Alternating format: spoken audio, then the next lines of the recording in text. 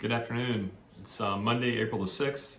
I sent out a video 9 days ago indicating that we would be closed, which we were. Gave our staff a chance to clear their head, get some much needed break from the stress of dealing with the COVID-19 crisis. But as of today, we worked a full day in both the Fruitland Park and the Village's office. We're back at it. And I wanted to reassure you that chiropractic is considered an essential service by the Department of Homeland Security.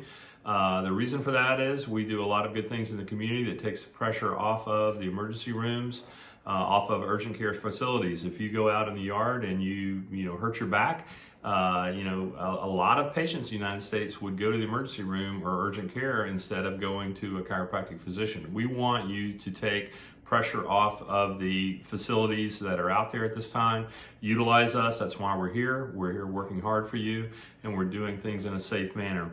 We are utilizing gloves and masks in our patient care. We're sanitizing constantly. The tables are squeaky clean. All the apparatuses, physical therapy modalities, everything is as clean as humanly possible. We are practicing social distancing in the office. We are allowing only a few patients in the office at a time.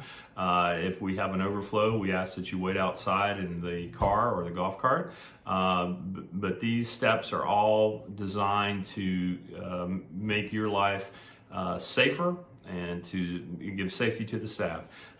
We have been practicing in Lake Sumter and Marion County for 33 years. We're still going to offer you great service.